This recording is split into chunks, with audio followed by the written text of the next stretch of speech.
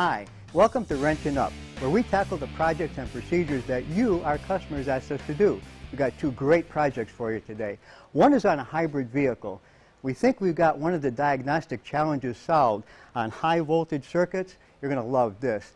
The other procedure is on batteries. We actually have conductive testing techniques today that you really need to learn about. Let's get started. Today's first diagnostic challenge comes to us from Ben at his shop just outside of Albany, New York. He wants to know how we can safely and accurately test high voltage cables to make sure that we're getting proper flow of electricity to the DC to DC converter.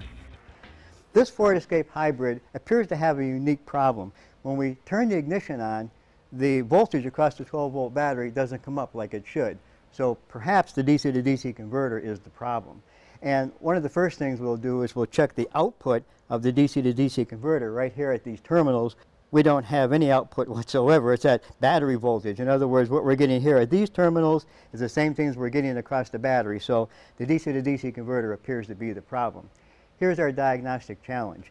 The DC to DC converter gets its power from the inverter converter assembly on this orange wire that's at 330 volts and up to 4 amps.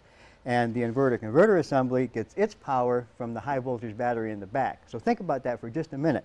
The DC to DC converter is getting its power from the high voltage battery in the back. That's why there's 330 volts on this cable. And the diagnostic challenge is, how do we check this cable safely to make sure that we're getting proper input to the DC to DC converter? And here to help us today with a solution to that challenge is Steve White from Electronic Specialties. Is this the solution to our challenge? Yes, I believe it is. This is our new Model 688 True RMS Premium Low Current Clamp Meter. And it is designed to measure low currents like you have there in that DC to DC converter wire, which would be under 4 amps. It will accurately measure that. Also, particularly the low current battery drains, which are becoming a problem in the automotive field as well. So it's been designed for those types of jobs. Yeah. Wow, that's impressive. And I see it's Cat 3 insulation. So remember, this is a shielded cable now, Steve. So this thing can read a shielded cable? Yes, it's a Hall effect sensor in here, so it should pick up the electromagnetic field going through that wire. It should not be a problem. Yeah, definitely what it's designed to do. Okay, for this test, what I'm going to do is I'm going to set the meter to the 5 amp range here. There's a 5 amp range and an 80 amp range. And for this wire, which should be 4 amps or less, we should be safe there. With any DC current probe, you want to zero it first before you clamp over the wire, so we're going to do that. And then I'm going to take and clamp it right there. So we should be good, and you should be able to go start the vehicle now.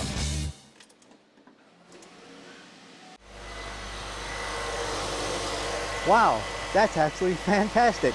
We got about 2 amps or so here, and that's kind of normal, somewhere between 1.5 and 4 amps. But the point is, we have solved our diagnostic challenge. This tool really works, and we now have a way to safely check high voltage currents on a hybrid before we condemn a very expensive component.